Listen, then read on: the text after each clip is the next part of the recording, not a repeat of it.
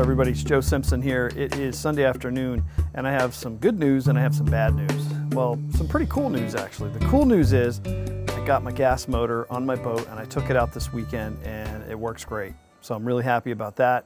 So now I can get to different water, fish different bodies of water, fish bigger water, and start doing some more, I think, fun videos other than these like 7 or 8 ponds that I always go to. The bad news is I tried fishing at first the Potomac for some smallmouth on Saturday. That was a bust. I caught nothing. And then I went out today with Pat. He picked one up in the Occoquan Reservoir, but we're not real familiar with that body of water and we just kind of don't know where to fish. And I think we're having some high pressure systems move through, so it's throwing our fish off a little bit.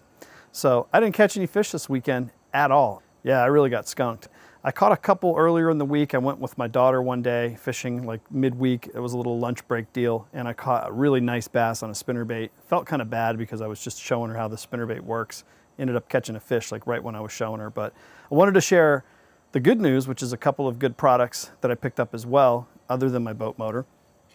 I got a new spinning reel. Now, I don't know if you guys remember, a while back I bought the wide eye walleye rod from Cast King, which a lot of people use this rod for bass fishing, especially finesse bass fishing. It has an ultra sensitive tip. Now the wide eye, it's a weird name. It's a wide eye walleye rod. I wish they would just call it the wide eye.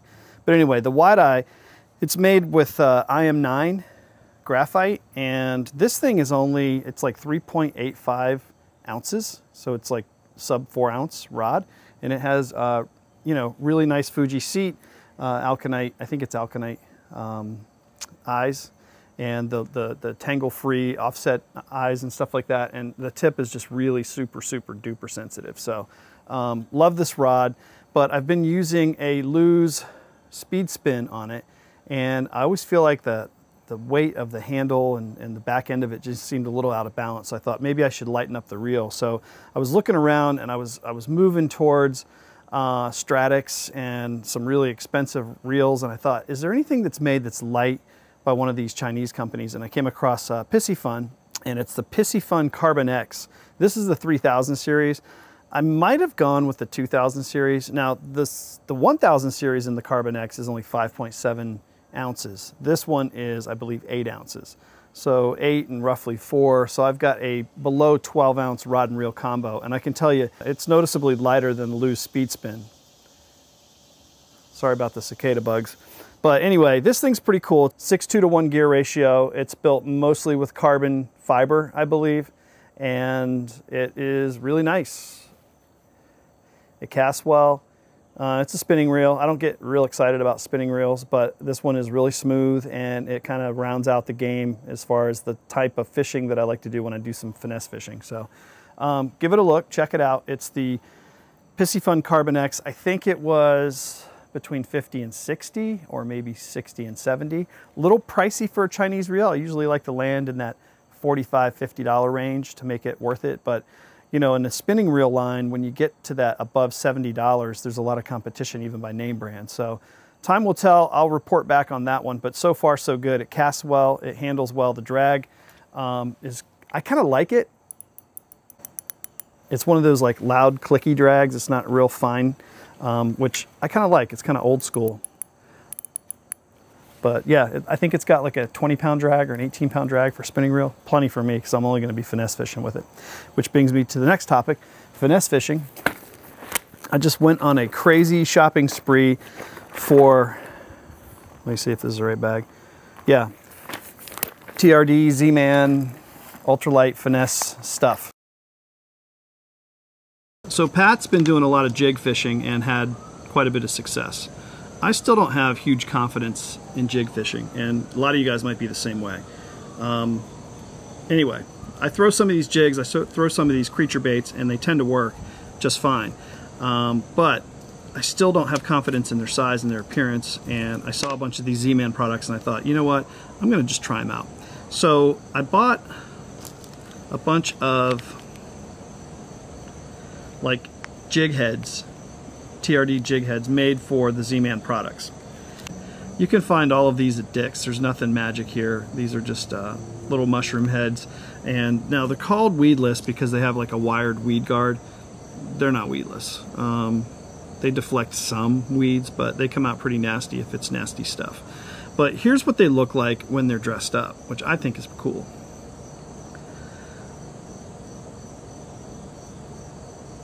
And that's called the TRD Hog Z. I'll show you one of these without the jig set up in a minute. And then here's one with like what I would say is like, I don't know, these have like a little tubey tail thing on there. You know, some good quality meat. And when this thing hits the bottom, this thing stands up and those little French ticklers go to work. But here's what some of these baits look like just by themselves. There's that guy. That's called Hog Z, I think. It's got 2 little legs, and these all float, so when these are in the water they stick straight up. I can't really do it in the air because they flop over, but these things just stick straight up in the air and their legs kick. These are more just the bodies with the little tails on the back end. You know, here's a green one with some purple fleck in it, and here's a purple one.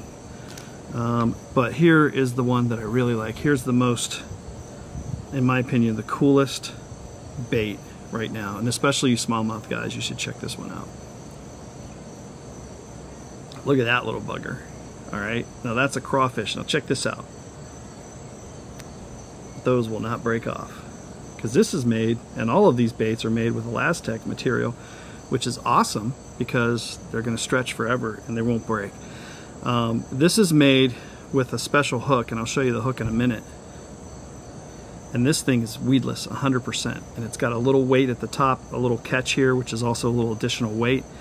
And when this thing sits on the ground, that thing sits there with its tentacles up in the air, and it looks like a fighting craw. It looks like it's you know, hands are up, you know, it's going backwards and fighting. That was a really good impersonation of a crayfish. But these are what the little crayfish bodies look like. Again, super stretchy, really easy to put on the hooks. But let me show you these little weedless hooks that go with that. Real simple design. Basically you do it just like any other Texas rig, but that little bump just before the bend in the hook, the way you put that bait on there is you don't push past the point. You grab the neck of that bait and you stretch it over that point, because that's not going to rip. A normal plastic would just rip, but these things do better being pulled onto the hooks rather than pushed onto the hooks. So that's a tip to remember. But again, some of the other baits that I had just a regular stick bait, and I use these stick baits for you know, you could wacky rig them, but you have to put weight on it. Remember, these float. But if you wanted a floating worm wacky rigged, something different, maybe jerk it across the top of the water, it might work, I don't know. And then here's what they call I think they call these TRDs. This is just your classic TRD turd. These things will stand up. You know, when you see people using Nedrigs online, they're using these usually. So yeah, whole bag of Nedrig goodies. These baits do not play well with other lures. So yeah, I'll just take you on a quick tour of some of these different baits. And that's it. So last thing I'm going to leave you with is what I'm working on today. I'm making some ribs. So if you don't have one of these, you might want to get one. This is called the Camp Chef. And what I have here is pellets on the left. You can see them in the hopper. And you probably can't see the temperature because my camera's freaking out, but it's 230 degrees on smoke. Those pellets are augured into a burning chamber, and it's all wood, hardwood pellets. And then inside I have these beautiful racks of ribs that'll be done tonight at around 5 o'clock. And yeah, I should do a tutorial on how to do those one day. Also on the right hand side, if you're wondering what that is, this is called the sear box. Basically it's a gas grill add-on for this unit. So like when you smoke your steaks for 45 minutes and you want to just finish them off with a crispy outer edge, you can throw them on the sear box. That's about all I have going on in my life today. Not a ton of fishing, but enjoy the couple catches I leave you with after this, and we'll see you guys soon. And I'll be back out in that boat, in that gas motor soon. I'll talk to you guys later. Now, this is a cool little thing. If you've ever used Z-Man products before, one of the things that's difficult with them is actually getting them Texas rigged. But this company makes a little belly weighted Z-Man, what do they call that? Like a Texas rig type hook with a little built-in bullet weight. I'm running it straight braid, 20 pound on this little setup here that I've got. It's the Cast King walleye rod, 3000 series lures, at 6.2 to 1, so it's a pretty high speed reel. And I'm gonna throw this little tiny bait out there and see if I can get even some of these little fish that have been poking at my worm to commit.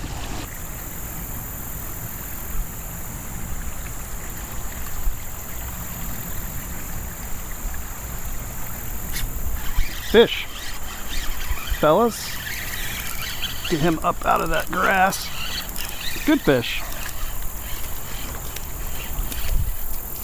Just walk him over to where I can get to him. All right. So what do we have here? We have a very solid little fish with this little TRD thing. Hook set went fine. Hook does not seem bent at all. And we got us a 1 pound bass. You want to do something more fun? I put one of these on, and all you got to do, cast it out, reel it in. You'll see it when it comes closer. Yep, got one. Good one. Look at that thing. It's a big fish. Wow. Damn. Maybe you do want one of those? Hi, fish. Oh. Woo! Wow. 2.5 pounder. Isn't that cool? You want to touch it? Yeah, I think today will be a good spinnerbait day. Isn't that great? Backtail. Come on. It's so rhythmic. Do you want a picture with it? Where's your phone? Okay. Alright. And what you do is you let them kind of get back to where they can go. It's on his lip right there. That's where I caught him. Is it? Look, he's going to kick soon. Back to the sea. So you can cast like towards the bank and reel it in like this. And get your fish.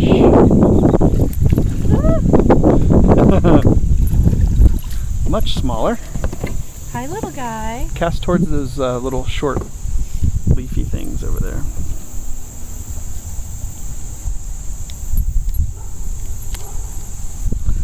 Dude.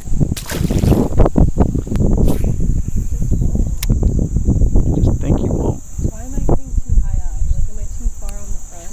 Oh my God. Look at this, Vanessa. What the heck, Dad? Look at this. Pretty good one too.